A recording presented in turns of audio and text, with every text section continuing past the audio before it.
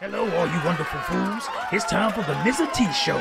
All aboard! Here we go, let's start the show. Hosted by Mr. T. Nintendo video games are the favorite ones for me. News and reviews, some gameplay too. Battling drones is what I do. M-I-Z-Z-A-H, it's the show by Mr. T. It's the show by Mr. T. Hey fools, Mr. T again. And I'm here to ask you fools a serious question. Do you have a console prejudice? Now what do I mean by that? Well hey, this is YouTube's gaming community. And you know, there's a lot of silliness that goes on in this community. And you know, that's fine. That's part of this community. Sometimes, I don't know if some of you fools are just trolling, or if you're really serious by some of the comments and some of the quote-unquote video responses. Now, let me first say, as I'm sure you all know, Mr. T is a Nintendo fan. No doubt about that. Nintendo is the company that pretty much made me a gamer, no doubt. No other video game company will ever be able to replace that. No other video game company will ever be able to be the system that I grew up with, that I played with my family and friends with when I was a kid. And it's not just nostalgia for me. For me, and I say again, for me, Nintendo just makes the best video games there are. For me, their games are the most industry impactful and long-lasting and long-standing. Timeless games. I don't know any other game company that makes games that I played when I was a kid that my kids today also enjoy playing. So for me, Nintendo will always be the best company. Now, even though I'm a Nintendo fan, I don't think that I have a video out there where I tout that Nintendo is just the greatest video game company. Because, you know, that's just my personal preference. I don't try to push that on anybody else. For me, Nintendo is the best. And while I may feel they're better than everybody out there, I never really try to push that. In saying that, I just don't understand this wanton dislike and wanton ass-hurtery when it comes to Nintendo, or anything for that matter. Now, Mr. T, like I said, is a fan of Nintendo, but I'm a fan of many things. I'm a fan of the New York Giants. I'm a fan of the New York Yankees. I'm a fan of the Tampa Bay Buccaneers. So, being a fan of those things doesn't automatically mean I hate the competition to those things. I rather spend my free time and energy on enjoying what I like. And even though New York Yankees and the Boston Red Sox have a storied rivalry, you think Mr. T goes on to Boston Red Sox fan pages and gets in arguments with those fools and spends my time trolling them fools and talking about how much better the Yankees are than them? No, fools, I ain't got no time for that. So why is that acceptable when it comes to video games? Why am I the fan who's just, you know, spending my time talking about being a fan of what I like? How am I the quote-unquote fanboy? How am I the fanboy when I, as a Nintendo fan, pretty much play on everything?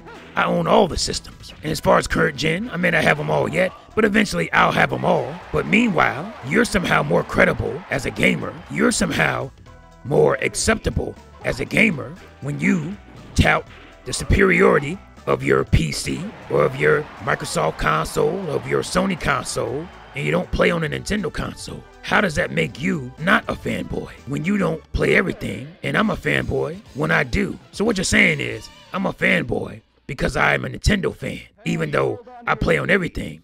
And you're not a fanboy. You have your preference, and because you feel your preference is superior to Nintendo, that means you're not a fanboy. I don't understand. It don't make no damn sense to me.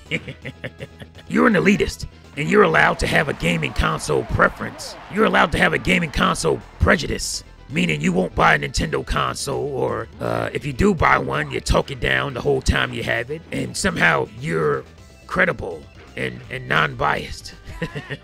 Yeah. As I said, I'm a fan of Nintendo, and I bought all their consoles. I'm also a fan of video games. I'm not exclusive to Nintendo, and I already know what the argument is for some of you fools. Of course you're an exclusive to Nintendo.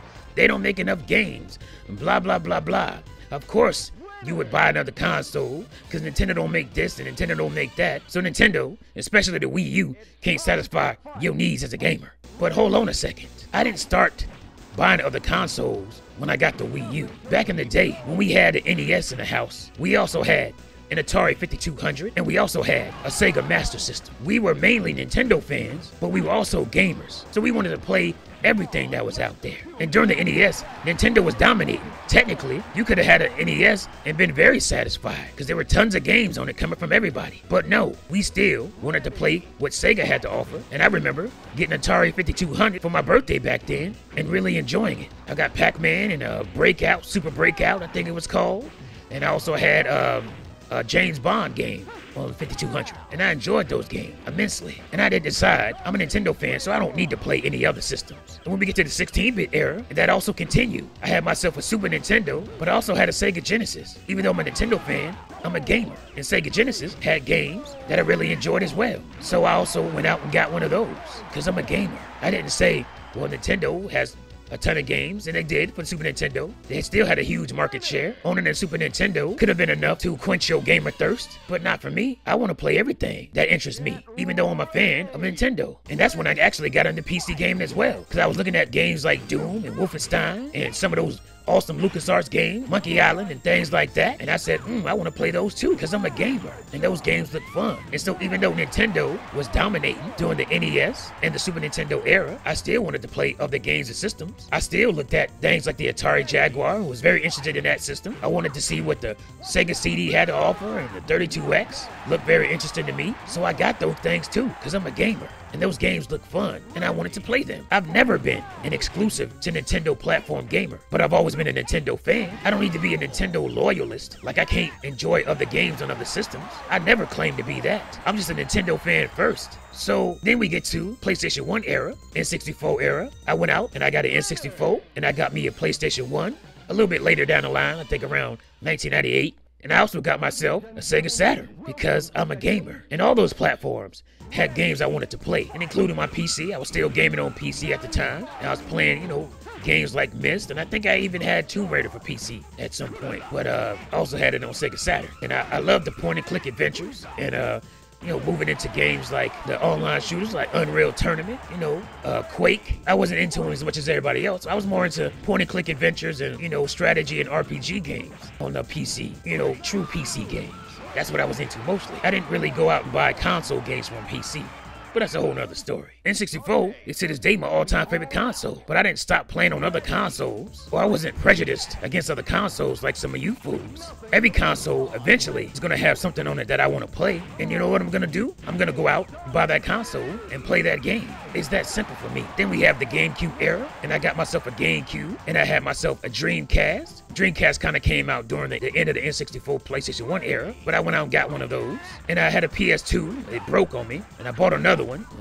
That one, I ended up giving those games and that system to my little brother. That's why I don't have that one today. But again, and of course we move into the PlayStation 3, the Nintendo Wii and 360 era. And around that time is when I stopped gaming on PCs because it got a little bit tedious for me. I got tired of upgrading, and I just said, I'll stick to consoles. And so I had me an Xbox 360, Wii, and eventually I got a PS3 around 2007. And I mainly played Blu-rays on it because that was the big thing, Blu-rays coming out. And that's kind of how I justified spending so much money on the damn thing. That enticed me to buy one early on when I probably would have waited. And so I ask you again, do you have a console prejudice? Because I don't. And like I said, the argument of, well, Nintendo doesn't offer enough third-party games and all that nonsense, that's bogus. Because even when Nintendo did offer all that, I still went out and bought other consoles because I'm a gamer. I just find it hilarious when fanboys call people fanboys. They don't make no sense to me. I got fools who run on my channel every time I put up a video about indie games and talk about, well, the PC version is the superior, blah, blah, blah, blah, blah, blah, blah, blah, blah. And not realizing during his PC hand job that he's being a fanboy. But loves to call me the fanboy. That's funny, fools. Check out my portfolio, fools. You can't fuck with Mr. T's gaming history. You don't even come close. I got consoles older than some of you fools. So who's the real gamer? So checking out my catalog, checking out my portfolio, what makes you think you're more of a gamer than Mr. T? You can't touch my gaming credentials, fools. You ain't even in my weight class. So step off. Yeah, I'm a Nintendo fan, and I can sometimes be a Nintendo fanboy, but that doesn't take anything away from me being a gamer. I got the battle scars in the catalog to prove it. So please, if you're a fanboy touting the superiority of your favorite console or PC, you don't get the right to call anybody a fanboy. So look yourself in the mirror, fools, and ask yourself this one question. Do you take kindly to your Nintendo around here? Fools, like, subscribe, comment, and share. with other Nintendo fans. And please, join the Facebook community, NFC, Nintendo Fight Clubbers. Friend me or follow me on Wii U or Nintendo 3DS. And you can follow me on Twitter if you like. Links below. Thank you for watching, fools. See you next time. Oh yeah, one more thing. Play Nintendo, fools.